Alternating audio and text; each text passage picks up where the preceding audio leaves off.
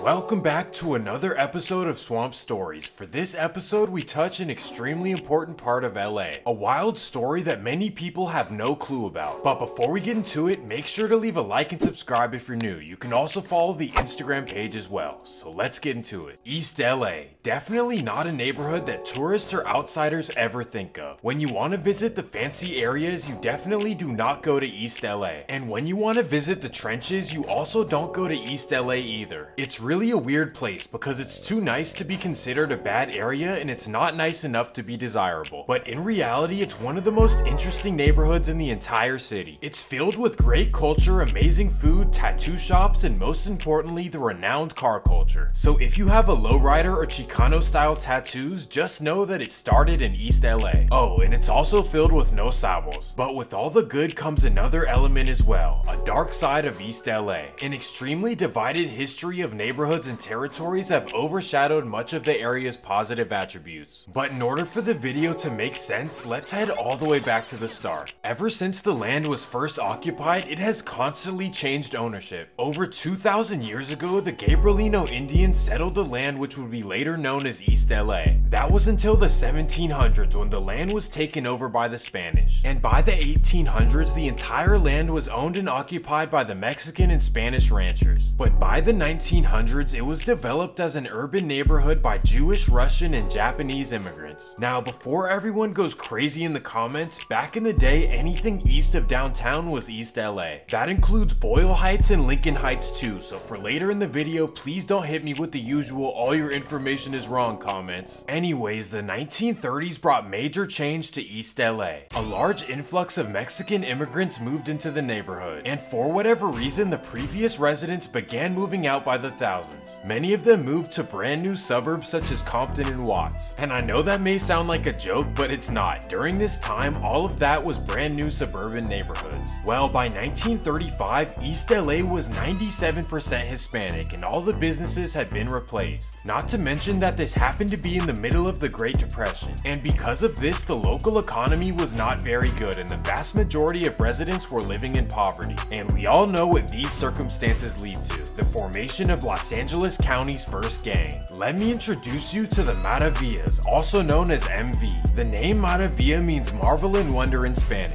and at first it represented what they stood for: unity and progress. At the time, the tensions were really high between East LA and the neighboring communities, and for that reason they felt like they needed to join together for protection. So MV expanded to 700 members pretty quickly and had a grip on the entire East LA. They formed into 19 different groups, each representing their specific street. For example, you have the Arizona MV, who represent Arizona Street. So each group kept forming and expanding their respective territories with no pushback. That was until a similar group began forming as well. In the Boyle Heights neighborhood, a group called White Fence began emerging quickly. They grew to be just as large as Maravilla and held equal respect in East LA. And I know the name sounds silly, but it actually has some significance. It represents a literal white fence that divided East LA from the neighboring communities. So this proves that they formed initially as protection from outside elements, not their own community. I know that most people roll their eyes when they hear this, but in this case it's actually true. Well, that was the case for about 3 to 4 years. During this time span, MV and White Fence coexisted peacefully and had one common rival. But as the rival kept moving farther and farther away, the groups had no reason to exist anymore. That was unless they themselves became rivals, and by 1939, that's exactly what happened. It all started later in the year when White Fence claimed the lives of 2 MV members. And the worst part is that they left them in the middle of Whittier Boulevard for the entire community to see. This incident sparked a trend of events in East LA between Maravilla and White Fence. And here's a fun fact: it was officially the first rivalry in the history of Los Angeles, and that was declared by LAPD, not Swamp Stories. However, there is very little information known about the first decade or so of the story. All we know is that the 1940s were run by Maravilla and White Fence. It essentially made Boyle Heights and East LA rival areas. So let's fast forward to 1957, because this year brought the first first major change to East LA. This is the year when La M first formed in San Quentin. It all started off as protection for LA inmates located in Northern California facilities, and basically was set up to where you joined La M when you were locked up, but when you were released, you went back to your old neighborhood affiliations. Well, over the years, the East LA guys who were released from San Quentin decided to bring La M back to the streets. In retrospect, this was the worst decision they could have possibly made. You'll see why.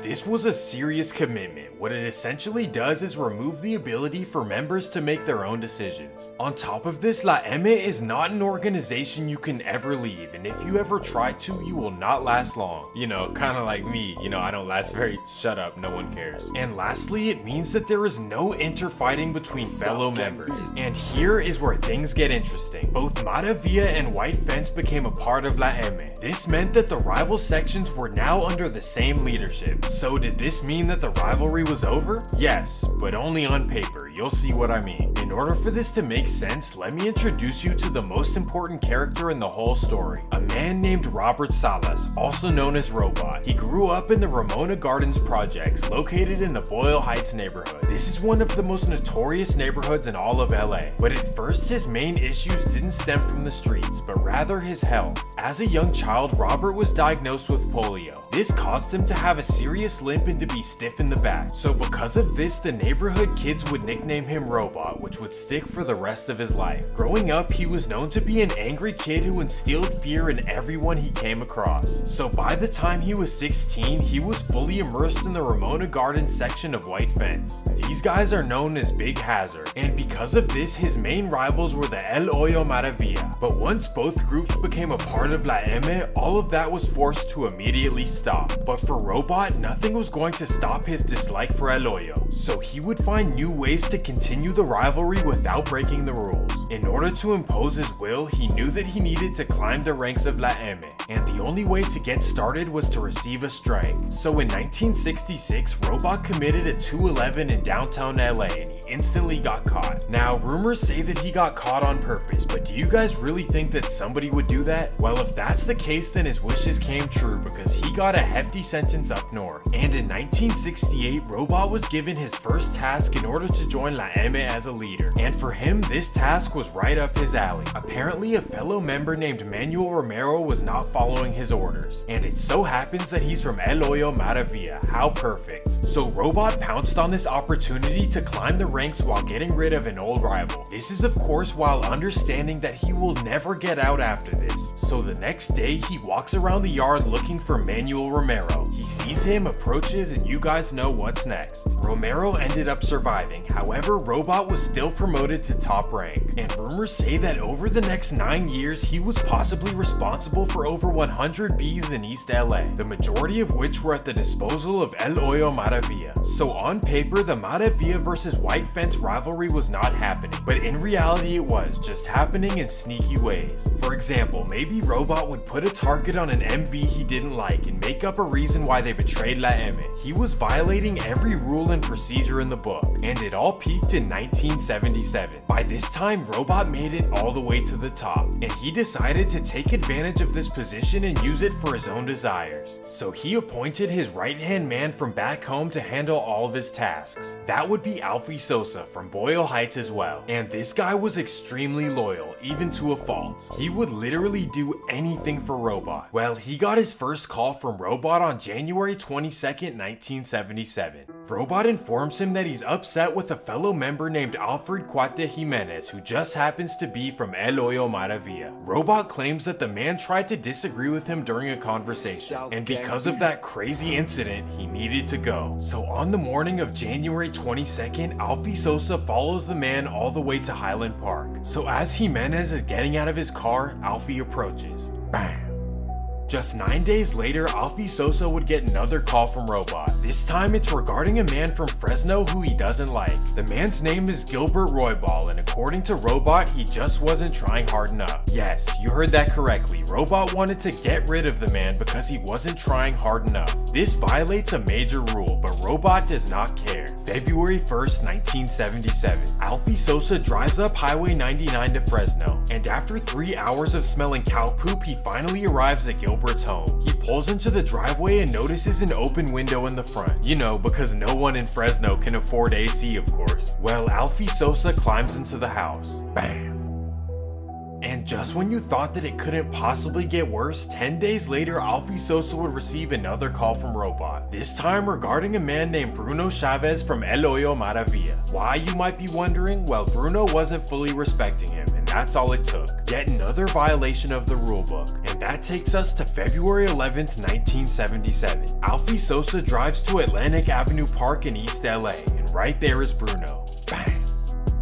Well, after this string of uncalled for events, La M began to seriously question their leader. They realized that he was selfish, and rather than looking out for the organization, he looked out for himself. But here's the problem, everyone was too scared to speak out, so it would continue for quite some time. And that takes us to the 1990s, probably East LA's worst decade of all time. Obviously at this time, the entire world was focused on South Central due to the national attention. But East LA was just as bad, if not worse. The only thing is that nobody was paying attention to what was going on. However, one story would make the national headlines in 1992.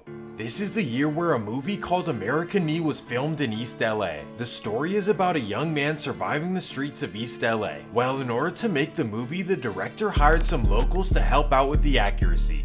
If only I could find someone like that. So the movie directors chose to work with the locals from Big Hazard. Well, the movie was released on March 13th, 1992, and La M was pissed. They simply did not want the world knowing what they were doing. So once they found out that their own members were helping out with the movie, it was all over. Bad news. The first man they heard about was Big Hazard's Charles Manriquez, and all he did was show the directors around the Ramona Gardens. March 25th, 1992. Charles Manriquez is casually sitting outside his Ramona Gardens apartment. That's when one of his friends approaches him. Charles stands up to greet him, but the man is not there to shake hands. Bam. This incident shocked everyone because who thought that it was really that serious? I mean, after all, it was just a fictional movie. So after this, a lot of the locals were scared to be outside, and the next target would be a 60-year-old woman who helped out with the movie. On May 12th, 1992, she would meet her fate right outside her home. This one was way too far. I maybe understand disciplining a member, but a 60-year-old woman who has nothing to do with the streets? That's ridiculous. And the police felt the same way, so major investigations began. Eventually, this led to a 40-person indictment. However, that wouldn't stop one last incident from taking place. August 7th, 1993. A Big Hazard member named Rocky Luna is leaving his Ramona Gardens apartment. Bam. This is truly where the world got scared of La M, and the movie director was forced to have 24/7 security from then on. But as crazy as it sounds, this wasn't even the biggest news of the 1990s. The next year would bring the unthinkable, and that takes us back to the Maravillas. After flexing their muscles in 1992, La M started falling in love with their power. So in 1993, they decided to impose a tax on every neighborhood that belongs to them. So it's kind of like a Costco membership fee, except I don't know exactly what you get in return. Nothing really, or at least that's what I would assume. Well, this new tax did not please anyone, but nearly every section caved in. Whether it was due to fear of La M or maybe they just love paying taxes. By this time, La M had control of anyone wearing blue. So every section in LA agreed, from Big Hazard to Tortilla Flats, Maywood, and so on and so forth. Except for one group, the Maravillas. They put their foot down and said, nope, we are not paying anything. They're pretty much like the Fresno Bulldogs of Southern California. Well, here's what would happen next. La M decided to put a green light on all 19 Maravilla groups. This meant that it was on site at every moment. Not any moment, but every moment. And the crazy thing is that Maravilla expected this 100%. So you might be wondering why they would do it then. It's because they always felt like they were getting the short end of the stick, especially from Robot. So honestly, it's respectable and took a lot of courage. But what this did is kick off the Big Hazard versus Maravilla rivalry, just like old times.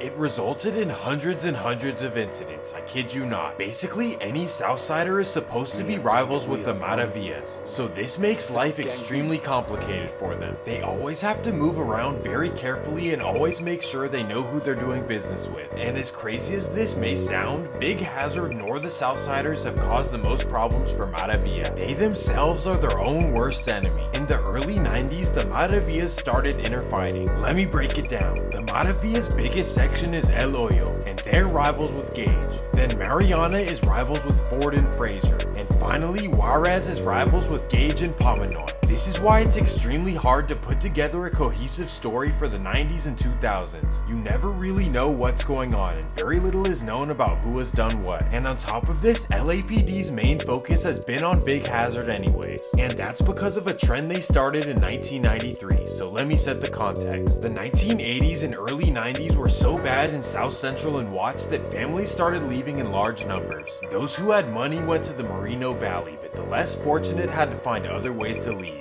Public housing residents from Nickerson Gardens or Grape Street chose to move into different public housing complexes. They assumed that other projects like San Fernando Gardens or Ramona Gardens would be much safer, but that was hardly the case. Once these residents moved into the gardens, Big Hazard was not happy. They didn't want anyone else living in what they claimed to be their territory. In reality, it all belongs to the government, but you get the point. So in 1993, Big Hazard decided to set the new residents' apartments on fire. This caused the residents to move back where they came from. And sadly, this wouldn't be the last time that this would occur. And that takes us to 2014. Big Hazard got fed up with more and more South Central residents moving into the Ramona Gardens. And that's when a 36-year-old named Carlos Hernandez came up with a major plan. Mother's Day 2014. Carlos decides to roll up t-shirts, pour gas on them, and then walk up to the new residents' apartments. He then flicked his lighter and you know the rest. This incident caught the national spotlight and LAPD ended up putting a $100,000 reward. So somebody cashed in and Carlos Hernandez got 22 years.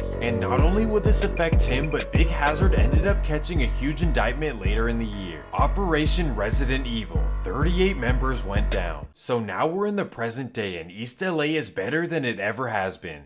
These days, it's very rare to see something go down, and if you don't believe me, please go check out LA Times crime map. Locals will also tell you that the neighborhood has changed for the better. Physically, much of it is run down, but what matters most is the safety of the community. These days, car shows are huge in East LA and nothing negative ever happens. Peter Centinello recently did a vlog showing everyone the culture. So if you're in LA, please don't be afraid to visit East LA. Everything is good now. The Maravillas and White Fence still do exist in smaller numbers, but the tensions are low. And just like anywhere you go, if you're respectful, humans will respect you back. Plain and simple. But what do you guys think was the key to improving the community? And that's gonna do it for this episode of Swamp Stories. If you enjoyed the video, make sure to leave a like and subscribe. Peace!